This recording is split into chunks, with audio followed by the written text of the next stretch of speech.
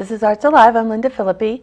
My guest is Jessi Rich. She's the education coordinator at the Chehalem Cultural Center. So welcome. Thank you, Lynda. It's nice that you could be here today. I know, thank you. Following on the heels of Caleb. Yes. So now you are relatively new to the position there. At Yes, the I am. Okay, and you also teach part-time at George Fox? I do, yeah. That's so cool. No, it's a fun interchange of jobs. I like it a lot. Yeah, so you get to break your day up a little bit. Little kids, big kids. I do. Strangely, the same language between the two sometimes. I'm sure. And now, are you responsible for all of the actual programming of the education? Do you create the classes? It depends. My favorite idea of the job is that people come to me with ideas for teaching classes, especially older artists. I really love getting artists to come and not only teach with adults, but who are willing to work with the kids as well. So I'm in charge of helping them find a space in the Cultural Center, as well as finding teachers to teach the young kids who are just kind of getting a chance to experience art, as opposed to learning how to paint brush strokes just to get a play in the paint and get a feel of what it looks like to create something. So this must be, I mean, I would assume your big busy season with summer. Yes, coming up to summer is our summer camp, which is huge and really, really wonderful, and actually ties in really well with the focus culture we have right now, which is Grand Ronde. They focus a lot on stewardship and reusing elements around them, so we're doing a lot of reclaimed art this summer with our camp. So the theme is Discover Art, and so my hope is that we find art in everything. So each week has a different theme. The first week is art in the everyday, so we're literally going to find your sock and how can you make a piece of art out of your sock. And a sock monkey. Exactly. Or some kids like cut it apart and they like weave it again and they make cordage, which is rope, out of the sock, which blew my head when I saw a kid do that. I was like, now I want to do that. Yeah. And then the next week is art in ourselves, and so they find how they can be a walking piece of art. In our spring break camp, we had them look at their hands and they would trace a constellation they saw on their hand, and then we did relief work with glass, so that when they left they had a glass piece that was like a handprint of who they are and how they're a piece of art. Oh, I love it. Okay. I know, right? And they did this really, a lot of the kids thought it was kind of gross, but it was really cool, where they got to see their DNA. So they did this like swishing with salt water in their mouth, they spit it in a cup, and we pulled their DNA out so they could see the strands. And how do you do that? It's really cool. You scrape your cheek a little bit, and then you swish like Gatorade, and you spit it into a little colander, you put a little rubbing alcohol, and then the DNA actually comes out in this like white film, and it was, some girls were like, this is it, we're done, this is really gross. But you can pull it out and you see these big long strands, and so they got to draw what the strands would look like if they can imagine what makes up their DNA. So is it their love of football, or is it their love of being outside? Okay. But first they got to see like actual DNA and how even like on the basic level we're art. Well, you know, you always see on the like the police thing where they're like, we need a swab. I know. But then I always think, so now what? Exactly. See, they have a lot more science than we do in ours. We're like science and then art. Okay. But well, yeah, we get to play with the Gatorade and pull stuff out of cups. Yes, which is super fun. So now, do the summer camps run all summer? They run all of July, so July 6th to July 30th, and it runs every week, Monday through Friday.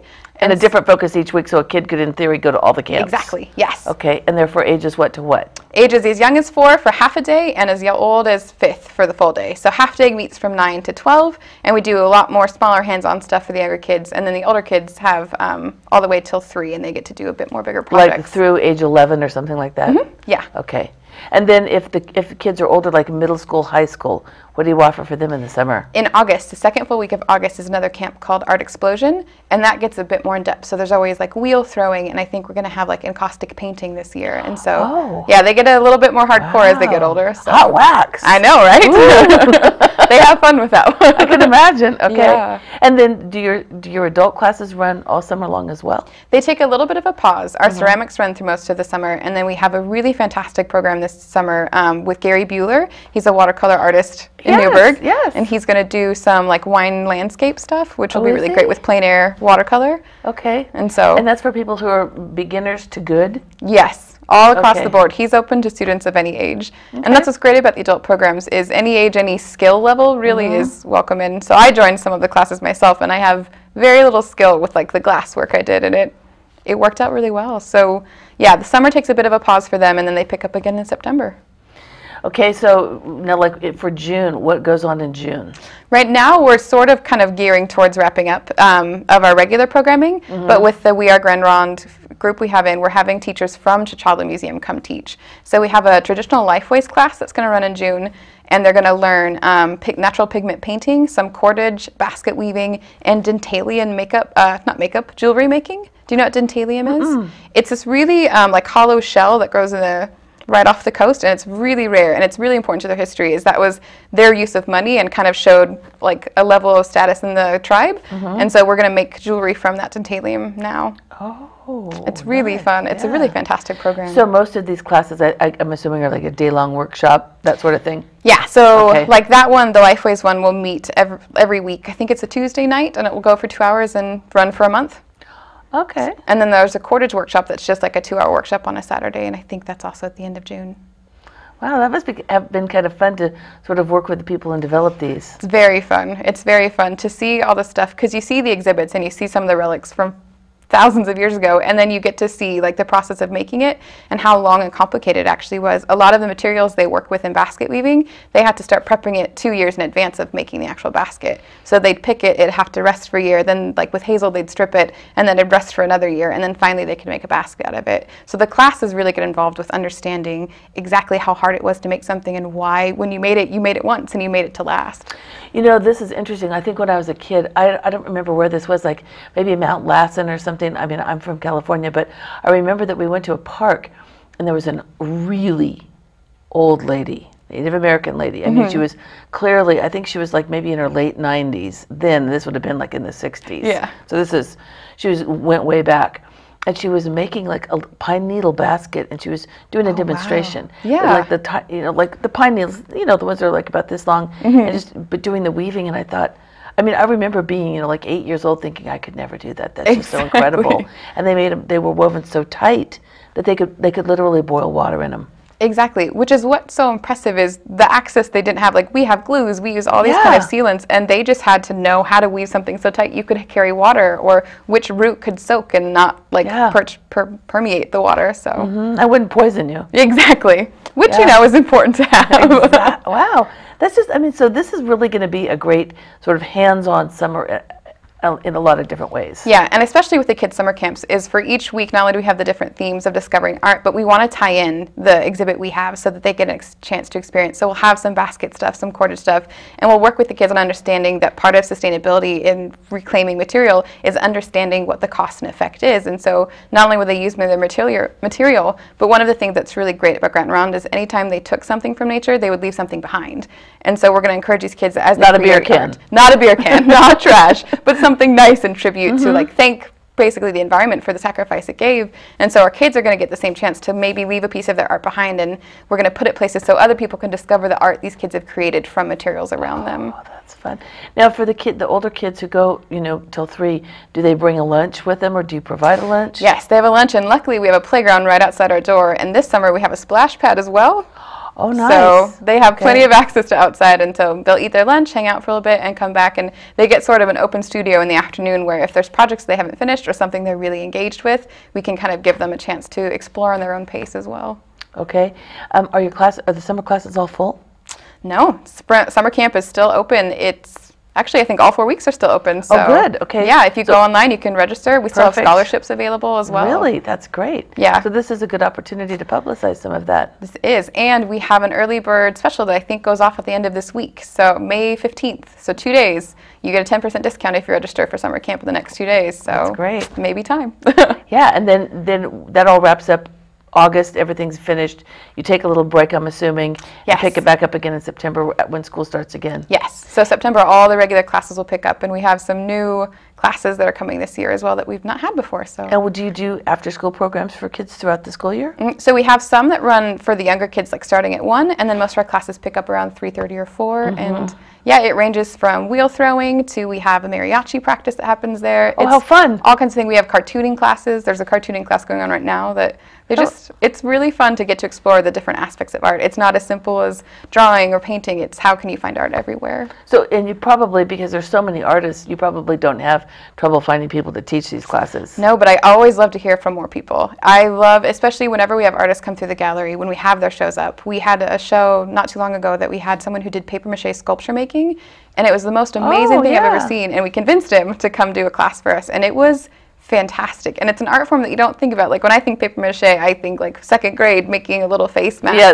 like the pig thing over the balloon, right? Yeah. Yeah. Yeah, that's what I thought. And he makes these like gorgeous birds and women and all this kind of stuff that it looks like marble by the time he's done. And so getting to play with stuff like that, which is why it's fun to have kids in, is they can see little things they make and how they can make it even better. And just get to play. A kid getting dirty with paint is the best thing I've ever seen. Yeah, that's wonderful. Yeah, it's really great. Adults can, now, since you're a writer, do you do any writing workshops at all? I do with the middle schoolers. I have a creative writing group. I have a few girls who have come several times to the class, and they're getting so good. They're going to teach it themselves soon. But we have writing classes for kids. We have poetry classes for adults. Probably a fiction writing for the adults in this coming fall as well. Really? So. That'll be interesting. Yeah, it'll be fun. We try and explore art in all of its forms because it is everywhere, and people are constantly creating new forms that I've never imagined. There's stuff they do with printmaking now that I was never imagined seeing done. So now, Jessi, talk a little bit about you and your background. You said you were in Scotland for a couple of years? Yeah, I did my master's in Scotland at the University of St. Andrews, and so I have my master's in creative writing, which was awesome. And for me, it was kind of great to get a chance to explore what I love and what I'm passionate about, which is the written word. That's how I see art for myself. But yeah, so my background is that. I also come from a long history of doing summer camps and counseling with art camps with kids. So do you? Yeah, I started counseling when I was 14, and so I have, I'm not that old, but I have about 13 years now of background in that. So I love working with kids. You've worn a lot of T-shirts and whistles. Yes, a lot of T-shirts, a lot of whistles, a lot of tie-dye, a lot of scraped knees.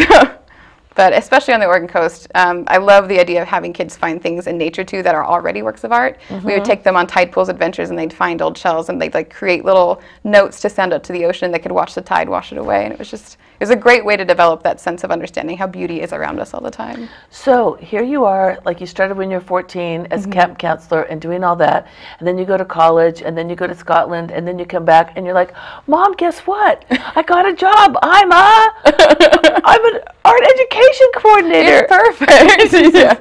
Oh my gosh, you know. And then next question, what does that mean? Yeah, exactly. But no, that's what's so great is I love helping people find kind of their venue of expressing how wonderful they are. Because artists are amazing creatures, but sometimes it's hard to get them to understand how to get out there and find people to connect with. And teaching is the best way. Yes, I seriously know that's true, because I just spent a whole day visiting with artists and saying, wouldn't you know, I'd love to come. Oh, I'm so shy. I'm so introverted. And I mean, that's part of, who many artists are, is they're introverted people, and they see the world. They'd like to hide behind the curtain and watch, and then go back and make something incredibly fabulous that I could never do. What I want to say is yes. So come and put yourself in the chair, and let's just chat about that for a few minutes.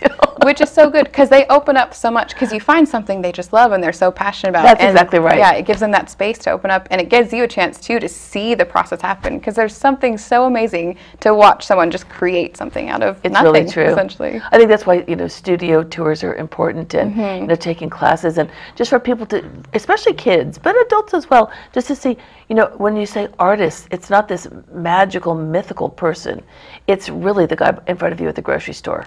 Absolutely. And you can do this too, because we all have it in us. Everybody's creative. It's just the way that you want to express yourself. Exactly. And there's the idea too that people think artists are born, and they forget it's just like playing an instrument. You're not born with a skill. You have to practice it. You don't know how to draw. You learn how to draw. And so anyone can become an artist. You just have to put out there and try. Seriously, I'm so glad that you came today. This has been absolutely wonderful. I can't wait to talk to you again. This is the first time I've ever met you. Yeah, no, this is great. It's perfect. Thank you very much, Jessi. Thank you for having me.